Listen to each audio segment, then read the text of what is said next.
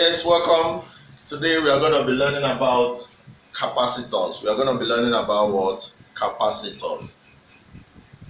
Capacitors are electrical materials that are used to store charges.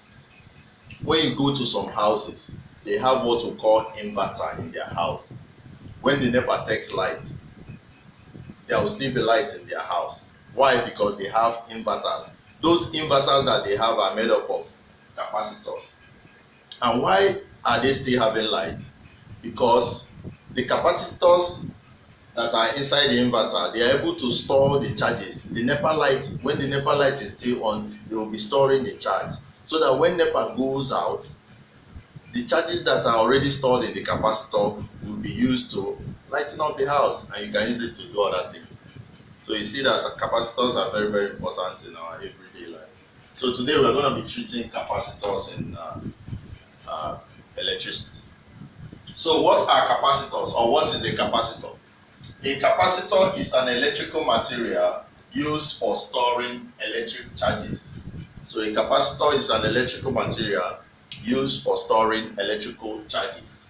Our inverter is made up of capacitors, like I told us, the inverters that we have in our houses and in our offices, that even when there is no NEPA light, no PSC, no electricity, we are still able to have light or have electricity.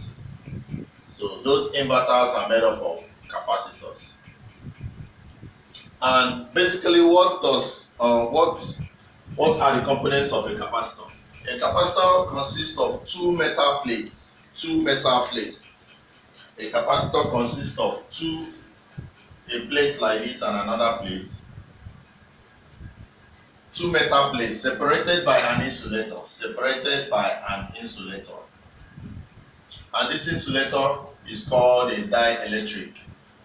And it can also be separated by oil or air. So depending on the insulator that you're using, you can have one that is separated by oil or air. And a capacitor is represented using this symbol. This is the symbol of a capacitor. When you're drawing an electric circuit, you make sure that you represent a capacitor with this symbol. If you are representing a cell, it will be like this. This is the positive terminal and the negative. But for a capacitor, the two vertical lines are equal. Now we have different types of capacitors. We have what we call the fixed capacitor, we have the variable capacitor, we have the Leiden jar capacitor, and the electrolytic capacitor. So we have four types of capacitors: fixed, variable, Leiden jar, and electrolytic capacitor. Now we talk about the capacitance of a capacitor, the ability of a capacitor to store charges. So a capacitor that has very high capacitance means that it will store more charge, so that when the NEPA light or when the electricity goes out, it can supply much light. But if this capacitor has very small capacitance, the power is lesser. So what is the capacitance of a capacitor?